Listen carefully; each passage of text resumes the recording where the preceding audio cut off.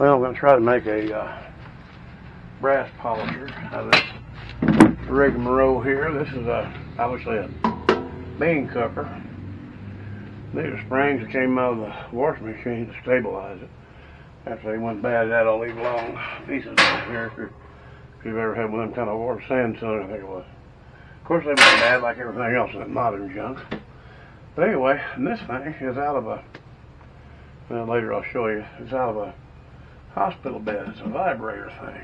So, of course, these springs are too short. I'm going to have to make a little frame so that it'll go through there. But I think it'll shake good enough. Most of it won't work good there because the motor's out of the ground. But I'll show you that shake probably vibrate itself right off of there. Since I don't have any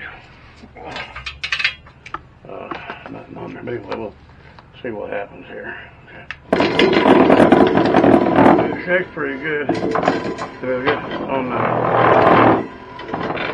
I think it'll shake pretty good if it's on the, it should have been like that.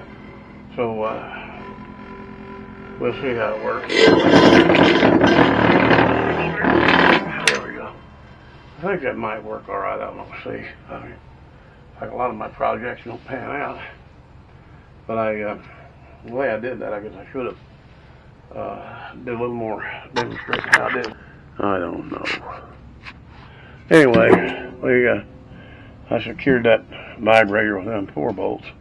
I use my little nut zerk things to put the springs on with. And I don't know what happened. Of course, this camera tripod and everything fell over a while ago, so it probably messed it up big time. But anyway, this is that framework that vibrator came off that bed. I'm going to try to make a what do you call it, a little lip for lawnmowers out. It's got rollers on it. Anyway, this is kind of a messed up video, as most of mine are, because the camera just shows 1 bar on the power now, so it was full when I came out there. I probably messed it up when I dropped it over a while ago. But anyway, I'm getting kind of tired of these little action cams. I think I'll go back to my Canon regular camera when I started out with. Seemed like I had less trouble. Okay, there you go.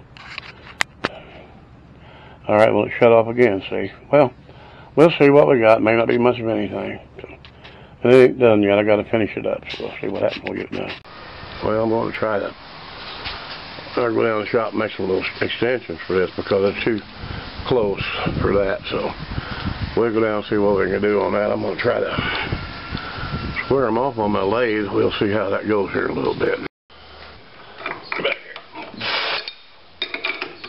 But nonetheless, this is basically what we're doing. So I got one more to do, and then we'll get back here in a little bit.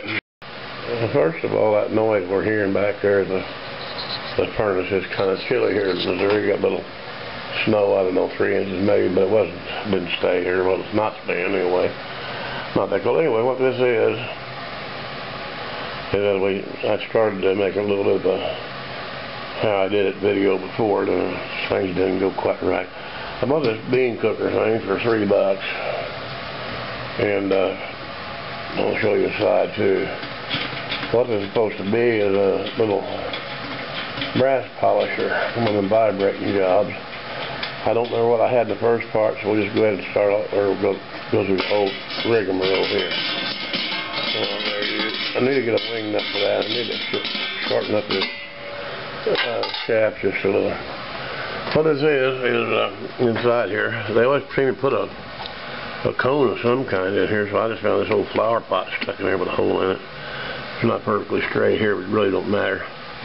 And the idea is when it shakes, I'll show you. Alright, what we did here is, this is that thing I was talking about before. It's off that hospital bed deal. I don't know why they got a vibrator on it. Now these springs here, they're off of a Samsung washing machine. You know, that machine is really all that old, but they got it where it's shaking so bad, you know, it wouldn't straighten up. So we get to buy these. They got about a 3-foot rod on them. But long goes with this deal there to hold it. And I made this little rinky-dinky square base here, so it's got something to set on. And so really not much to it. I haven't got any media to use yet.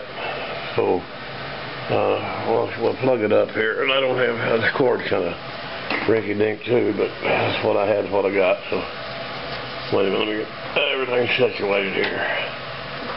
We'll see what happens. Okay. Plug this in, like in the right, let it work.